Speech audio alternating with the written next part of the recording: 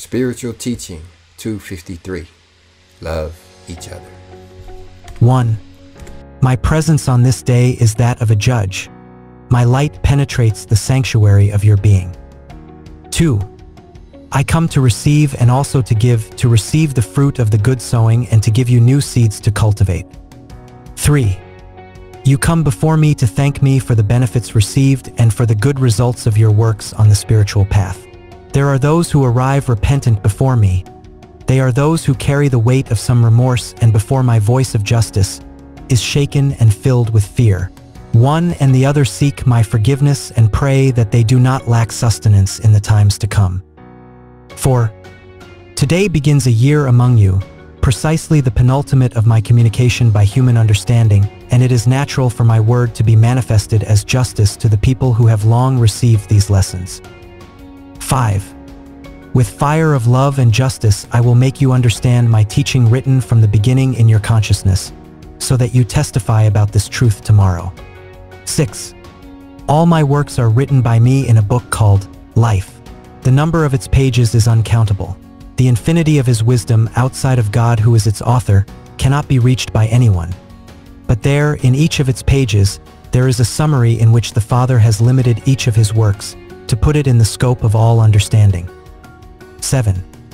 You too are writing the book of your life, in which all your works and each one will be written of your steps along the path of evolution. That book will be written in your consciousness and will be the light of knowledge and the experience with which tomorrow you illuminate the path of your younger brothers. 8. You still can't present your book to anyone because you don't even know its content. But soon there will be light in your being and you will be able to show your brothers the pages that speak of your development, of your restitution, and of your experiences. You will then be an open book before humanity. Blessed are those who take possession of their mission. They will feel that they are climbing the scale that Jacob saw in dreams, which is the spiritual path that leads beings until the presence of the Creator. 9. Take with love all the tests of your life, knowing that they are lessons that enlighten your spirit and strengthen it to walk in the long road that still needs to be covered. The greater your understanding, the greater it will have to be your love towards the one who sent you on the path of the struggle for improvement and who has always helped in the fulfillment of your tests. 10. Certainly I test you, I touch you and I judge you, but at the same time I support you, I forgive you and I lift you up. A spirit will never come out disappointed in my presence, because in me there is no room for injustice. 11. I bless you, multitudes who have learned to listen to me in silence, silencing the sobs that tear your thorns on the trail. Your lip is silent, so as not to let any complaint come out of it. Instead, your heart blesses me. How can the Father not bless you in turn, who thus feels understood by his creatures? 12. The light is being made in your spirit. It is the time when darkness rises from the people that I now come searching and gathering. 13. Many congregations make up this people, and from each one of them I am receiving on this day their tribute or the fruit of their work, so that each one receives the award according to their works, their aspirations and ideas. 14. He who goes looking for honors and praises from the world, here he will have them, but they will be of short duration, and for you they will not serve the day of their entry into the spiritual world. Whoever goes after money, here will have his retribution, because he went after what he breathed in. But when the time comes to leave everything here to appear in the hereafter, you will not have the least right to claim compensation for his spirit, even if he thinks he has done much. Charity. On the contrary, the one who has always renounced flattery and favors, the one who has loved cleanly and selflessly his brother and renounced all material rewards, busy sowing good, enjoying doing charity, he will not be thinking of rewards because he will not live for his own satisfaction, but for that of his peers. How big will your peace and your happiness be when it is in the bosom of your Lord? 15. It is necessary to let the trees grow to recognize them by their fruits. Then it will be the hour of judgment, in which they will be destroyed in the fire of my justice of love, all those who have borne poisonous fruits, and those that have produced fruits of life and health. 16. This is how religions and all sects that exist on earth will be judged, so that only those that exist love and follow the truth, and all those who hide it behind the veil of lies, falsehood and hypocrisy disappear. 17. Only one law exists, and therefore only one way to fulfill it is the one that you must all seek, so that you find yourself spiritually unified. 18. Judge yourselves intimately at this moment, you who hear my voice. Ask yourselves if your ideal is high and your works clean. Ask yourselves if you are already prepared, so that after my departure you will know how to remain among humanity as patriarchs, prophets, and apostles. Decide if you have already spiritualized, if you are living up to the name of spiritualists that I have given you to designate. 19. In the year 1948, a commotion shook this people. It was the touch of my justice that has come to wake you up, as in all times when you have fallen into the lethargy of fanaticism or routine. 20. If since you began to have my manifestation at this time, you had tried to understand the essence of my new message, how much pain, how much discussion, and how many inner struggles you would have avoided. But you bowed like always to the external worship, which prevents freedom and elevation to the spirit, and the moment had to come to put a limit to your mistakes. Are you spiritualists? Well, you need to demonstrate it in your worship of God, in your life, and in your relationships with each other. 21. While some have awakened understanding what the truth is and have risen fighting for spirituality, others, clinging to their past customs, have embraced their symbols, their forms, and their habits, saying that I showed you all the symbols and that, therefore, they are the law for them. 22. The struggle has arisen, but it is not the first time that this has happened among the people doctrinated by God. Already in the first time, in one of the commandments dictated by God on the top of Mount Sinai, He ordered men not to use some figure that represented the divine, and at the same time made them understand that the true worship was that of the fulfillment of that law, which was completely enclosed in love for God and loving neighbor. 23. However, the people created countless traditions, growing every day in fanaticism and idolatry.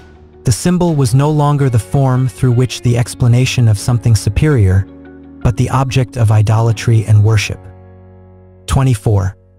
It was necessary for me to come into the world to show you the path from which you were moving away, but when the priests and the Pharisees realized that I had not been preaching traditions, they accused me, telling the people that my word came against the law of Moses. There, my voice rose to reply to the hypocritical representatives of the law that I do not come against what was instituted by the Father, but to fulfill it with my life.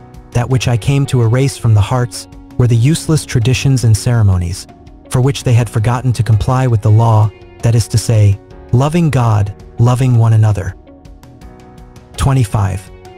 Don't you just think that now, when you live in the time of the Holy Spirit, come to remove from your heart how much tradition and external worship have you introduced into this work, which you know as spiritualism? 26. It is good that at the beginning of each of the 3 revelations, which I have given to humanity, they have been some symbols and some acts are permitted to facilitate your understanding and assimilation of the divine teachings, but not so that you would keep them perpetually, and much less so that you would adore them. That has always been the cause of your spiritual stagnation and the reason why I have come at all times to rescue you from the uncertain path, to lead you to the true path of light. 27. Now neither do I come to ignore what was instituted by me in the times past, but to teach you to fulfill it, elevating your life and your works to a greater degree of spirituality, which is at the same time truth. 28. Thus, when I stop speaking to you in this way, you will have no need for subjects or rites or forms, because you will have freed yourself from idolatry and materialism, to seek with the Spirit the presence of the Father, who is also Spirit. 29. You are going to enter the bosom of a humanity tired of external cults and tired of its religious fanaticism. Therefore I tell you that the message of spirituality that you are going to bring him will reach his heart like fresh and vivifying dew. 30. Do you think that if you came with fanatical cults and practices opposed to spirituality, the world could recognize you as bearers of a divine message? Truly I tell you, they would take you for fans of a new sect. 31. Given the clarity with which I have been speaking to you, there are those who say to me, Master, how is it possible that we are unaware of many of the practices that Roque Rojas left us? To which I tell you, that is why I gave you that example of the second era, when I made the people understand that by complying with rites, forms, traditions, and festivals, they had forgotten the law, which is the essential. I reminded you of that fact from your master, so that you would understand that now you must also forget about traditions and ceremonies, even if you have learned them from Roque Rojas, as in those days the people inherited from Moses. 32. Now, I don't want to tell you that they have taught you something bad. No, they needed to resort to symbols and acts that help the people to understand the divine revelations. But once that object has been achieved, it was necessary to come to erase every form or symbolism already useless to make the light of truth shine. 33. What I have been asking of you is clarity, from the spokesperson who transmits my word, to the last of the toddlers. 34. The greatest responsibility weighs on the spokespersons, because through their lips I am explaining the law, but they have not understood their responsibility. To them I say, awake, hear the voice of your conscience. Look at this innocent people, eager for my word, have clothed themselves with humility and conformity to what you offer them. What would it be up to you if the people rose up demanding spiritual preparation from you? And how much reason and right would I have, since that it is about his faith, his spirit, his peace on earth, and his path to eternity? 35. Spokesmen, interpreters of my word, prophets of the third era, it is not your clumsiness, nor your smallness, nor your poverty, an obstacle so that I can manifest myself through you before humanity, is your sin and lack of preparation those that limit the essence and hide the truth that I have brought for my people. 36. Truly I tell you, who does not feel capable of spiritualizing, better close his lips, but do not mix darkness with the truth, because the multitudes who listen do not yet know how to separate the chaff from the wheat, that is, the lie from the truth, superfluous of the essential. 37. My word is severe and final, but look that this manifestation is also coming to an end, and it is necessary that your best work be the crowning glory of the spiritual work that I have entrusted to you. 38. Know that this word that has flowed from your lips is the spiritual message that comes to overthrow reigns, empires, and thrones, so that the kingdom of heaven is established in the spirit of humanity, which is a kingdom of love, of peace and justice. 39. I have sent emissaries of my word to other nations. Pray for them, and with your thoughts give them strength. They raise up seed and gather multitudes, which once spiritualized will join you, with ties of brotherhood and understanding. 40. I am preparing new envoys of my word, who will also have to take this good news to other countries. Over all I spread the mantle of my peace. 41. This time that you live is one of transition, of evolution, of tests, changes, and surprises. Live alert, watch and pray and persevere in my law. 42. Today is the fight, today there are merits, today we suffer, fight, and work. Tomorrow, when you are all in me, when you have conquered the perfection of the Spirit, you will have your dwelling in the bosom of the Father, where it arrives and is kept everything that reaches its perfection. Breast that contains wisdom, perfections, and beauties that you cannot conceive here. 43. My word is the way, the truth, and the life that leads to your spirit to the land of promise. Come for him, do not get lost, beloved people. 44. My ray of light rests on the mountain, from where I ask you, why are you still on her skirt? What have you not managed to climb? 45. Many listen to me with great joy in their hearts, but there are those who, upon hearing my word, allow themselves to be invaded by a great sadness. These are the ones who, like Israel in Egypt, feel like slaves, still bear the signs of the whip, and its hunger is for freedom and light. 46. Know that it is for you that I have come, because I have seen you hungry and thirsty for justice, freedom, and love. 47. Come and hear this voice, which comes to give you courage, to fill you with strength and to enlighten you so that you turn your back on the Pharaoh and leave his lands, where you have been captive, wounded, and humiliated. 48. Look up and contemplate the divine mountain as it invites you to climb it. Come to it. Have faith that you will reach the summit, walk the first steps, ascend, and soon your joy will be great when you feel that the chains that held you and the yoke that oppressed you has been left behind. 49. O peoples of all times, remove ingratitude from your hearts, so that you may truly experience the peace of your Father. 50. In this path the blind see, the weary regain strength, the crippled walk, the sick heal, and the sad sing of happiness. 51. I come to reunite my people and to ratify their spiritual mission before humanity, turning outcasts into useful beings to their fellow men, and to those who believe themselves disinherited, making them prophets and doctors of the Spirit. 52. You are the ones who will have to testify to my coming in this third era. I know that nations and regions need your testimony, but know that when you get up, it must be to show you as the children of light. 53. First, I want you to understand the spiritual greatness of the mission that I am entrusting you. Only in this way will your spirit give account of the responsibility of your mission. 54. But if you believe that I must wait until it is your will to prepare yourselves to carry this message of light to the world, you are in serious error, because I am the one who comes to save men and to rescue their spirit. You are only going to be forerunners, heralds, prophets, servants. It is to fulfill these missions that I am teaching you. 55. An essence I have deposited in the heart of each disciple.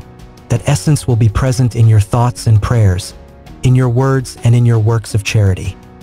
56. Do you not remember that I have told you that you will be the spiritual flavor among humanity? 57. What more could you wish for on earth than to be spiritual counselors, guides and doctors of those in need? 58. Charity is one of the most beautiful flowers of love, and it is precisely the flower that I want to open in you to spread its essence among your brothers. Truly I tell you, if you have the ideal or the desire to give greatness to your spirit, I offer you the path of charity. I offer you that path little traveled by men, so that through it you may rise to me. 59. I want you to reach the end of this stage with the satisfaction of having remained faithful listening to my lessons. My word comes to strengthen you so that you continue firmly until the end of the day. 60. Many temptations and obstacles will have to come your way in the last days of my communication. I warn you and give you the voice of alert, so that you watch and pray. 61. Be strong, O people, for the test will pass, because if you did not sustain yourselves in obedience and fidelity and you would fall in temptation, you will create an endless chain of trials that will confuse many understandings and will destroy the faith of many hearts. 62. The plan for your mission has already been drawn up and you must not stray from it. 63. I have told you that once I put an end to my word, I will give you enough time to prepare, studying, meditating, and practicing my teaching among you. When I find that my people have spiritualized, I will open the ways where they will have to go carrying the message of light that I have entrusted to you to make it known to humanity. 64. Clear and simple is the plan that I have drawn up so that you do not modify it or alter it in the least if you want to call yourselves spiritualists. 65. He who longs to have the power to convert his brothers, the power to heal the sick such as you have not seen until now in virtue to work prodigies, be faithful to my law, submissive to my commands, and you will never be orphaned of inspirations or of strength to carry out great works full of love and wisdom. 66. He who despises the gifts of the Spirit and the fruits that spring from the clean practice of my doctrine, because they seduce him to praise material rewards, get rid of vanities and false satisfactions that do not feed the Spirit. That is what he loves on earth and what he has come to look for in my work, and I grant him that he has it.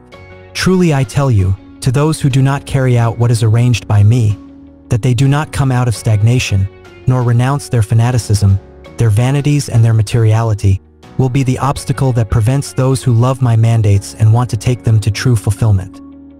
67. With what words or reasons will those who disobey my orders respond to me when I present the people parked, wrapped in fanaticism and useless traditions, when I present to the peoples who were waiting the arrival of the apostles of the third era? 68. My love is the one that speaks to you. My light that watches unceasingly over you prevents you, to prevent you from carving the chalice of bitterness instead of spiritual advancement. 69. I prepare you for the day when I will speak to you last, because from that moment everything will change spiritually for this people. That is why I have been telling you for a long time not to be traditionalists or conservatives of exterior. Forms that you do not make of your practices, customs or habits that later you cannot uproot from your heart. 70. Did you think that everything would have to remain in the same way indefinitely? Did you think that all your life you were going to be gathered within these enclosures or rooms? No, people, it is necessary that everything that you have had disappear from your sight so that you can feel the light of true spirituality emerge. So far you have not understood the essence of my message or the purpose of this work. 71. It is well that the former, lacking doctrine and teachings, will not be able to define the essence of a revelation which had just surprised you, but you, who are going to be one of the last, of those who witness the end of this stage, do you consider it fair that you keep the errors of the former and continue to ignore the essence of this message, as did those who saw only the dawn of the third time ignore? 72. No, your heart tells me. I tell you all that this conviction that you have at this moment will not abandon you in the hour of your temptations. Do not forget that on this day I tell you, that in exchange for your obedience and from your righteousness you will have peace in your home and on all the roads you travel. 73. Do all you can to enter prepared and strong in the time of confusion that is coming. Don't go with your confusion to increase that originated by sects, religions, philosophies and doctrines, when the time has come when all dispute the truth. 74. I want this people, taught in a spiritual way by me, to penetrate serene, conscious, zealous, and humble in that time, and may your presence be a ray of light and a breath of calm over that storm. My peace be with you,